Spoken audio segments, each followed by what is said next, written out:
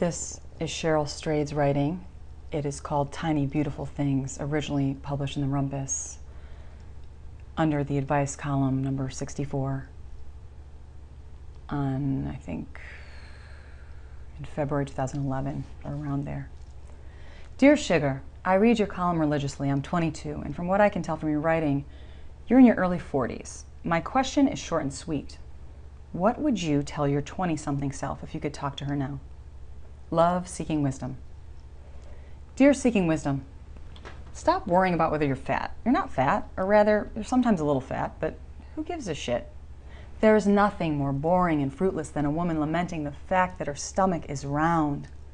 Feed yourself, literally. The sort of people worthy of your love will love you more for this, sweet pea.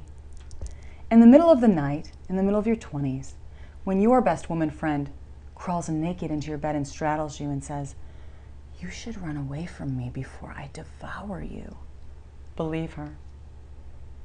You're not a terrible person for wanting to break up with someone you love. You don't need a reason to leave. Wanting to leave is enough. Leaving doesn't mean you're incapable of real love or that you'll never love anyone else again.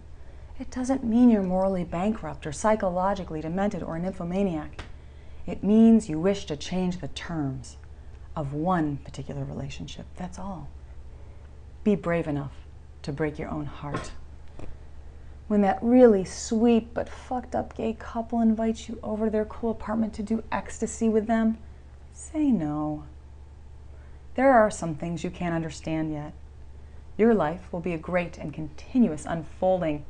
It's good that you've worked hard to resolve childhood issues while you're in your 20s, but understand that what you resolve will need to be resolved again and again. You will come to know things that can only be known with the wisdom of age and the grace of years. Most of those things will have to do with forgiveness. One evening, you'll be rolling around on the wooden floor of your apartment with a man who will tell you he doesn't have a condom.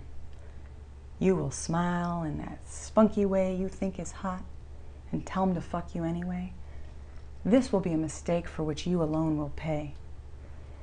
Don't lament so much about how your career is going to turn out. You don't have a career, you have a life. Do the work, keep the faith, be true blue.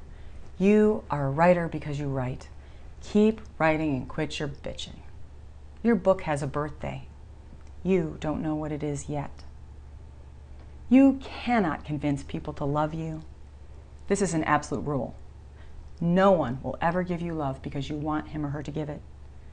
Real love moves freely in both directions. Don't waste your time on anything else. And most things will be okay eventually, but not everything will be. Sometimes you'll put up a good fight and lose. Sometimes you'll hold on really hard and realize there is no choice but to let go. Acceptance is a small, quiet room. One hot afternoon during the era in which you've gotten yourself ridiculously tangled up with heroin, you'll be riding the bus and thinking what a worthless piece of crap you are, when a little girl will get on the bus holding the strings of 2 purple balloons. She'll offer you one of the balloons, but you won't take it because you believe you no longer have a right to such tiny, beautiful things. You're wrong. You do. Your assumptions about the lives of others are in direct relation to your naive pomposity. Many people you believe to be rich are not rich. Many people you think have it easy worked hard for what they got. Many people who seem to be gliding along have suffered and are suffering. Many people who appear to you to be old and stupidly saddled down with kids and cars and houses were once every bit as hip and pompous as you. So when you meet a man in the doorway of a Mexican restaurant who later kisses you, while explaining that this kiss doesn't mean anything, because much as he likes you, he's not interested in having a relationship with you or anyone right now, just laugh and kiss him back. Your daughter will have his sense of humor. Your son will have his eyes. The useless days will add up to something. The shitty waitressing jobs, the hours writing in your journal, the long meandering walks, the hours reading poetry and story collections and novels and dead people's diaries and wondering about sex and God and whether you should shave under your arms or not. These things are your becoming. One Christmas at the very beginning of your 20s, when your mother gives you a warm coat that she saved for months to buy, don't look at her skeptically.